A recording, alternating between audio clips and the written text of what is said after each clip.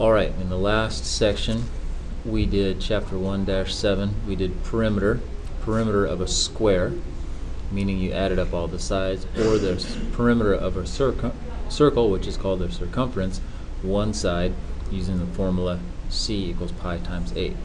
So for the next section, we will be moving on to area. Now, area is going to be the space that is inside a shape. So for us, some basic shapes are the square. We're going to call this the height. We're going to call this the base. The area equals base times height. I'm sure you've done this before. Area equals b times h. For instance, let's give this base a number 4. Let's give this height a number 3. Let's call it centimeters and centimeters.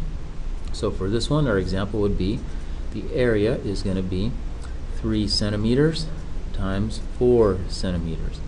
Now, what you have to know is the units have to go with it. So area is going to be 3 times 4, which is going to be 12. But what about the centimeters? We also have to multiply the centimeters. What's a centimeter times a centimeter?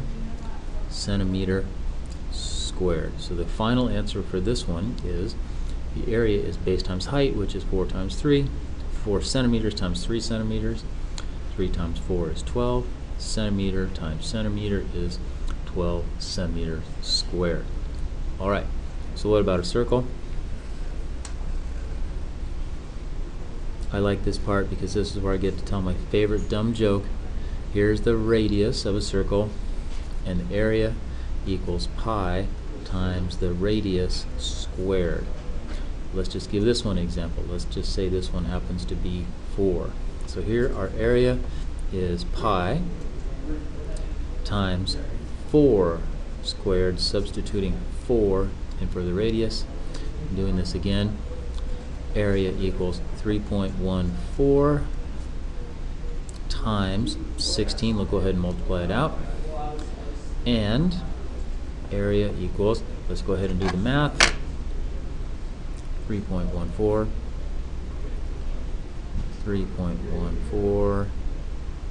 times 16 equals 50.24.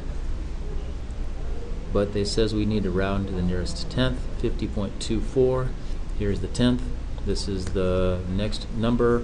Since it is less than 5, we're just going to erase it. Rounds back down to 2. Now, 50.2 what?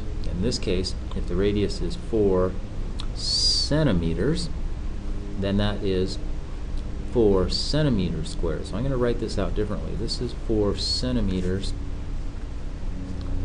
times 4 centimeters. So this 16 is not just the number 16, it is 4 times 4, and it is centimeters times centimeters. So this is 16 centimeters squared.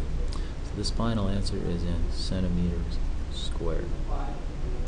Okay, what if we have to take the area of a circle when you're only given the diameter? For instance,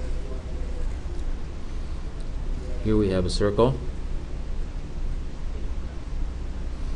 and in this case the diameter equals 8. Well, you're going to have to find the radius. In this case, the radius equals 1/2 times the diameter. In this case, the radius is going to be 1/2 times 8, which is going to be 4. So what we actually have here is the same problem. You just have to remember that the diameter are two different things. So what if you have a shape that is a perfect rectangle, base times height? If you give you the radius, area is pi times the radius squared. If they give you the diameter, first you divide the diameter in half, then you would follow through by using this formula for the radius. That's great. What if you get a shape that looks like this? That's not a circle, and it's not a rectangle. how are we going to solve this? Well, let's just go ahead and put some numbers on here. Let's call this 3. Let's call this 3. Let's call this 5, and let's call this 2. We're going to call these all centimeters. Centimeters. Centimeters. Now, what do we do here? You can't just simply take the base times the height. So we have to think of this problem as being a composite. So here's 1. You can think of this problem, I'm going to draw it small, in the method 1.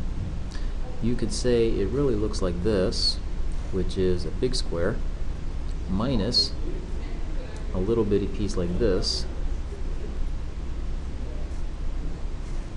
that. It's the whole square minus this little piece